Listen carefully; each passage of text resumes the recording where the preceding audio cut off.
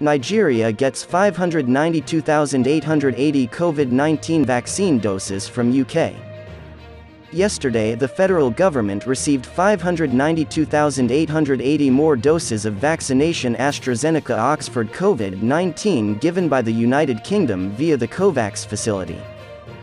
According to a statement from the UK, this increases the total amount of COVID-19 vaccine doses given to Nigeria by the UK via COVAX to 1,292,640 doses in August alone. These vaccinations were given to Nigeria as part of a donation by the UK of over 5 million doses of AstraZeneca COVID-19 vaccines via COVAX, a program intended to guarantee equitable worldwide access to COVID-19 vaccines. This newest shipment was part of the UK's donation of 9 million COVID-19 vaccinations to countries worldwide since the end of July 2021. Zambia, the Democratic Republic of the Congo, Malawi, Senegal, Egypt, Ethiopia, and Pakistan are among the recipients.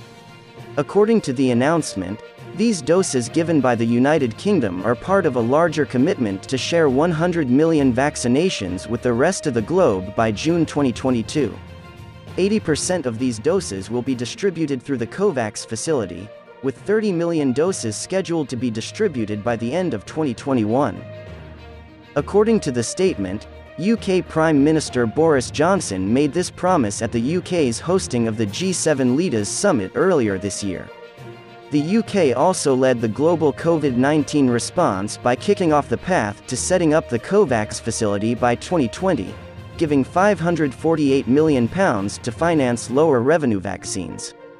To date, the COVAX facility has distributed over 152 million vaccination doses to over 137 nations and territories, including 83 countries of lower middle income. COVAX's goal is to provide 1.8 billion vaccinations to low and middle income countries by early 2022. Additionally, the UK contributed £90 million to the development of the Oxford AstraZeneca vaccine. Throughout the world, over 1 billion doses of Oxford AstraZeneca were given at a non-profit rate, and 2/3 were delivered to nations with lower and medium incomes. This will assist Nigeria in meeting its immediate vaccination need.